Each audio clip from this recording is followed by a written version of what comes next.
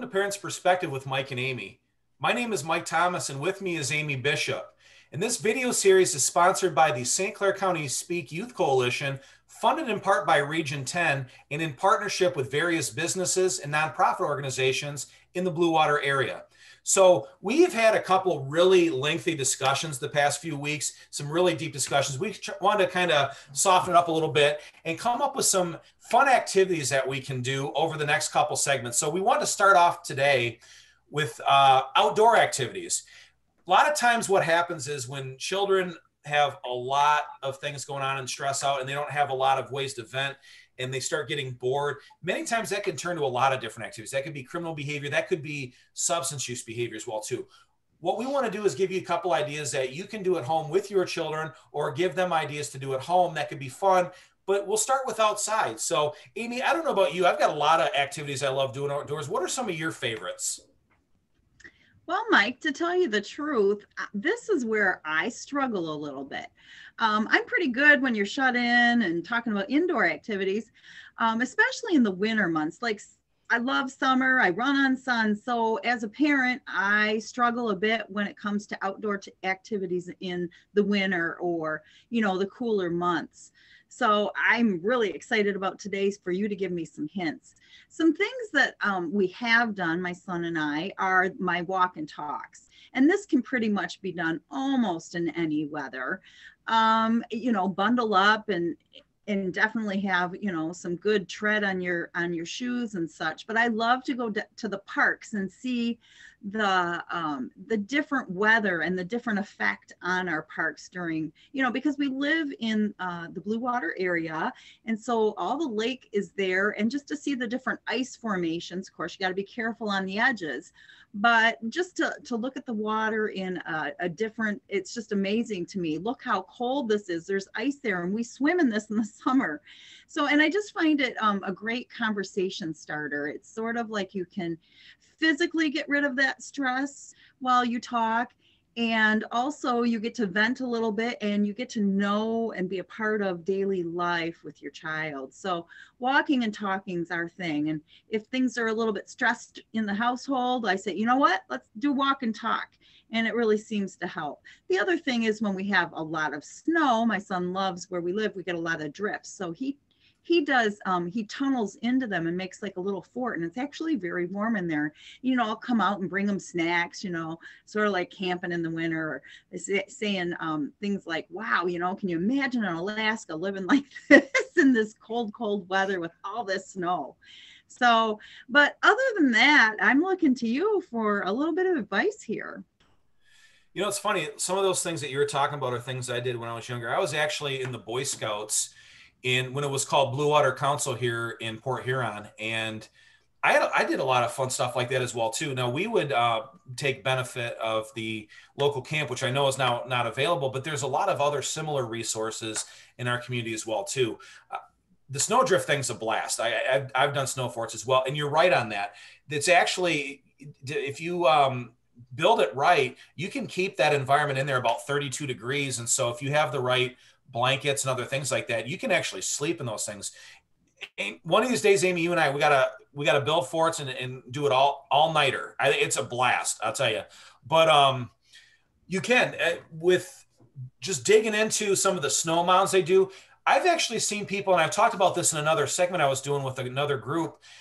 Sometimes when people are cross-country skiing, they can actually use their skis. They can actually use the poles that they're using for cross-country skiing and then lay branches over top and build up walls, and then put cedar boughs and other pine tree branches and things over top, cover it with snow, and they can make like their own little huts inside the snow. Those things are a blast. So that's some of the stuff that I did when I was younger. Or we would just take a tarp and we'd make almost like teepee style. We cram a bunch of guys in there when we were camping. We'd have a blast. And the other thing too is cooking outside. Amy, have you ever done any winter cooking or camp cooking like that? You know what? I have thought about it, but have never done it. I love to cook outside in the summer. I love grilling. I think that it tastes better. And I could put my my grill up closer to the house and be able to do that. I don't know why I don't. In fact, we have the skillet as well to even do breakfast. But you're right, getting out and getting that fresh air and kind of just moving and changing the environment a little bit really does lift your mood. I think I'm going to try that. That's an awesome idea. In this day and age too, one cool thing is there's a lot of different groups that are out there that have their own YouTube sites and pages. You can subscribe. There's one actually, it seems pretty family friendly. I'll share. It's called the Outdoor Boys. There's a gentleman who actually takes his children, like some of them are babies, some of them are a little bit older, like 4 or 5 years old, and he goes through and he shows them how to do all these things. And so as far as making outdoor cooking goes, once he sets the fire, I've seen all kinds of cool things. You probably love these as well too, Amy. But one of the biggest ones is tinfoil dinners. I did these with scouts, and I know a lot of groups show that as well. But it's as simple as taking aluminum foil, and you can cut up chicken breast, and you can cut up vegetables. If you want, you can do lean meats, potatoes, things like that. Cut up onions, and just stick them in a bed of coals. And it can take anywhere from a half hour or longer to cook these, but people make their meals right in the tinfoil, right in a bonfire. So other than just having to roast a hot dog or marshmallows over the fire, there are people that'll do that. I've even seen some really cool desserts. So you can take bananas and put in some other ingredients, and people have made their own banana splits or other treats like that right inside the fire. Or another thing, if you get the tins, they call them hobo pie makers, where that's what my mom calls them.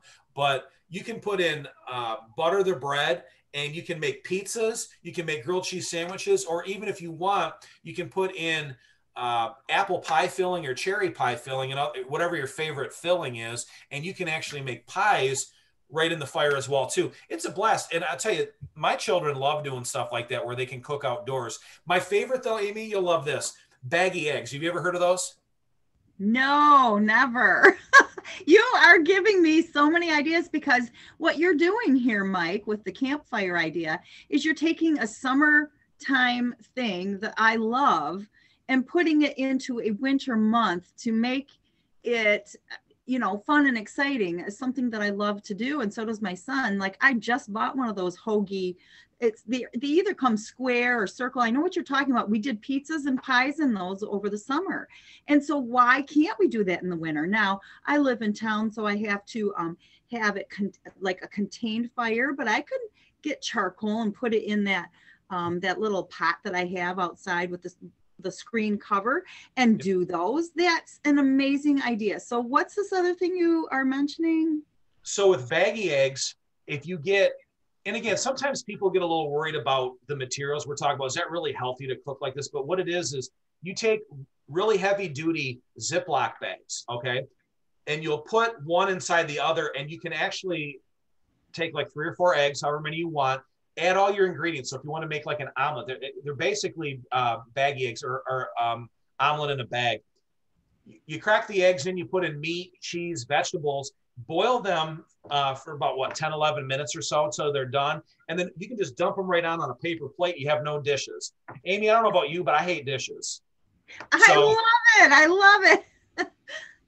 And these are things that a lot of people do. And you can go online and find a lot of recipes for these things. It's not really hard to do. The thing is a lot of people think winter, I'm stuck inside, it's cold. Maybe weather like we had yesterday isn't the perfect day to do it. But on some of these days where it's not a lot of snow, and it's just, you know what, I'm tired of sitting inside, these are little things that you can do that are fun. Now, I do want to mention one thing.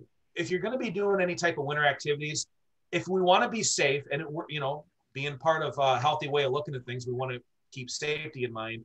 It's important that you have the right clothing. A lot of times when people go out, they don't have the right equipment. And so one of the things I'd say is if you are going to do any type of camping, if you're going to be going outside, maybe doing an overnighter or just a long day hike, having the right clothes is going to be helpful. Usually what I recommend folks do is have a base layer, a mid layer, and some type of outer shell that they wear when they're doing that. So if you can get fabrics that are synthetic blends or made out of wool, that's going to be best. A lot of people like to go, well, what about my jeans and a t-shirt? Well, if it's a cotton t-shirt or cotton pants, they absorb water like nothing else. And so I'll typically, when I'm going out, and you guys can see this, if you go onto our website and check or go onto the Speak Instagram pages, I actually do 1-minute segments on these. But There's polypropylene or other synthetic blends that you can use as base layers. Like most of you probably have Under Armour or something like that.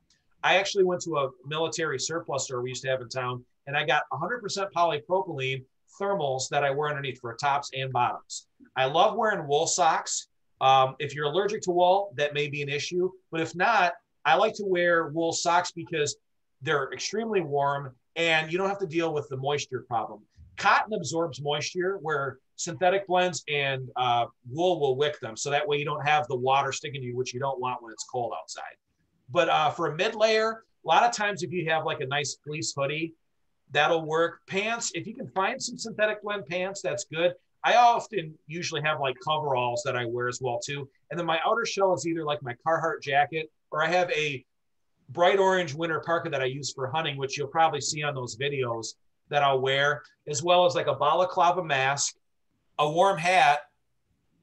You can wear mittens, gloves, or so I like sometimes the animal fur. If you get those really cool mittens, those are cool.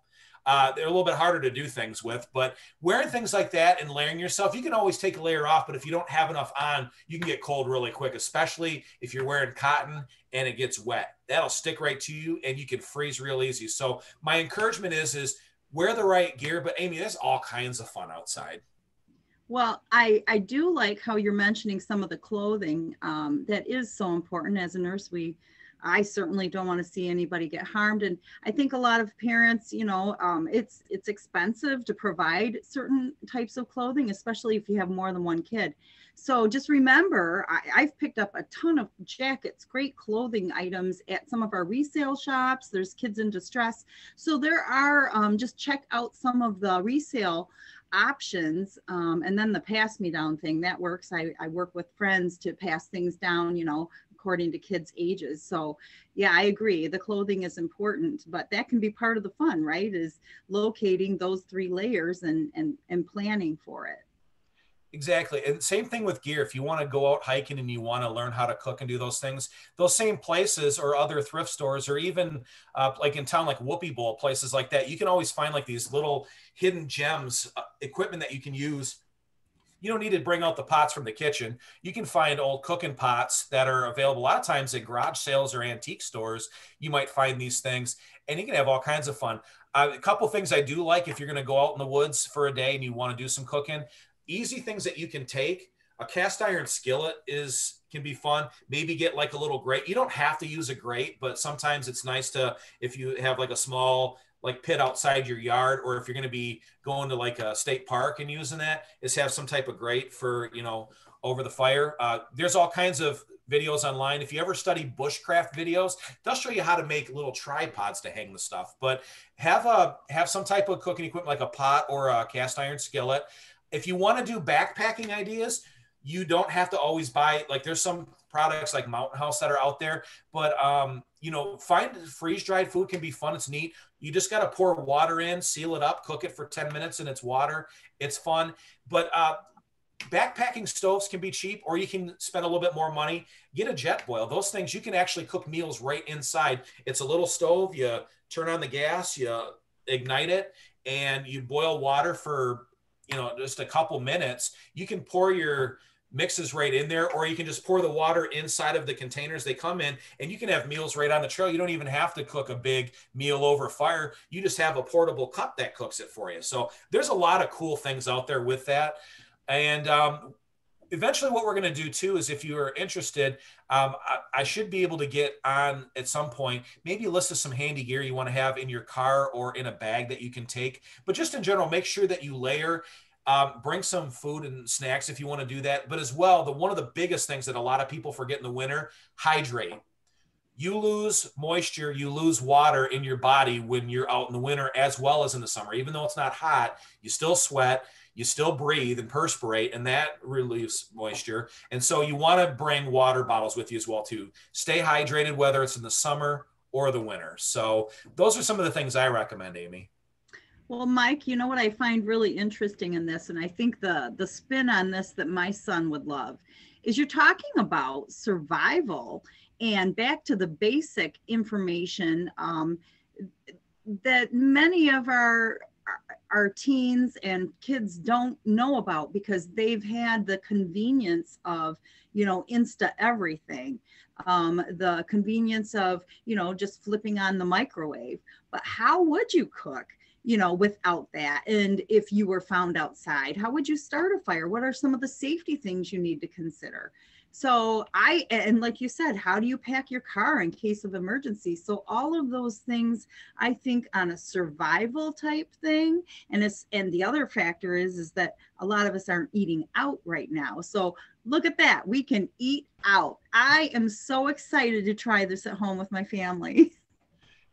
Amy, there's so many great recipes. And the funny thing is, if you have a cast iron skillet or a Dutch oven, it's amazing what you can do with those. Like some of my favorite desserts, like peach cobbler, apple cobbler, and that I cook right inside a cast iron outside in the wilderness or right in tinfoil. As silly as it sounds, what I love about it is when you're outside, like you said, it's survival, but it's also you can thrive if you know what you're doing, and you can create so many new ideas, like taking these limited resources and coming up with something like that. It activates the imagination, gets the juices flowing in the brain.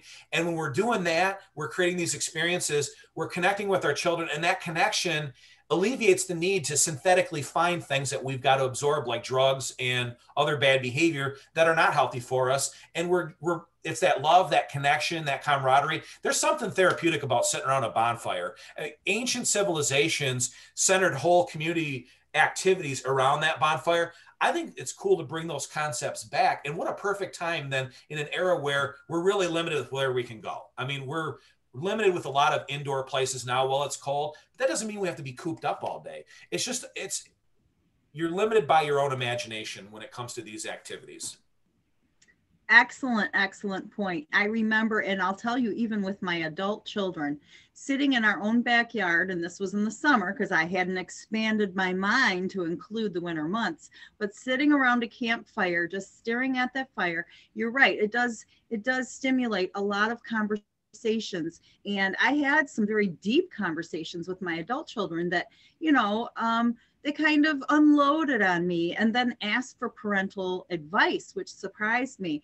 And that stuff doesn't always happen around a television, or a computer. So, and I think those human connections are what we all are missing right now. And I think this can really help my mood as well as my family's. And I encourage a lot of other parents, I'm excited about it, to try it. Johan Hari is an author of couple different books, and I was listening to a TED talk of his, and one of the things that he said it really stuck with me. He said the opposite of addiction isn't sobriety, the opposite of addiction is connection. So when we're living connected lives, in many cases we don't need to turn to synthetic things because we're getting what we need through those human interactions, through our faith, through other things like that. So I just find that outdoors can be a great way to truly connect. You're in natural elements. You're outside of the hustle and bustle of everything going on. You can just sit and have real conversations. So our encouragement for you guys is to really consider going outside and finding ways that you can share experiences with your children, give them something new. These could be things that long-term could really be beneficial to their development. I can tell you some of the best experiences I've ever had with my children are outside. And there are groups out there, if you ever want to consider having your children talk with, like local scouting programs. There's other outdoor groups as well too. Sportsmen's clubs sometimes have youth programs, things like that in the area. It's a great way to maybe connect with other people through common interests. So that way you also are building family and friend connections as well that could last a lifetime. And ultimately it's healthy. You're giving your body the right energy, like dopamine and things like that naturally versus using other things. What a great time to just find something to do with your children. Photography is another thing as well too. Take a couple pictures. Sky's the limit. It's up to you and your imagination. I love some of the ideas, and you're right. Somebody that's interested in photography or writing books can write about these experiences and practice maybe a hobby that, or even a profession, just by taking and documenting some of the experiences that we have through photos or writings. So I think we're about out of time there, Mike. Sounds good, Amy. So we thank you guys for joining us. If you would tune in next week, we're going to look at indoor activities. Speaking of which, coming up at 6 o'clock tonight, we're going to be actually doing one of our continued series of our their basically trivia nights that we do for our youth. So anybody that's middle school, high school age that would like to partake, it's at 6 o'clock. You can stay like right through the site here on Facebook. You can link that. The link's available. And our winners will typically are going to receive some type of prize. Usually gift cards from Amazon have been given out lately. So we'll see how it goes. But we just want to encourage your youth, if you're looking for some ways to test your knowledge, give that a shot as well too. But next week, we're going to be coming up with other indoor activities that you can do as well too. Thanks for watching. Have a great day.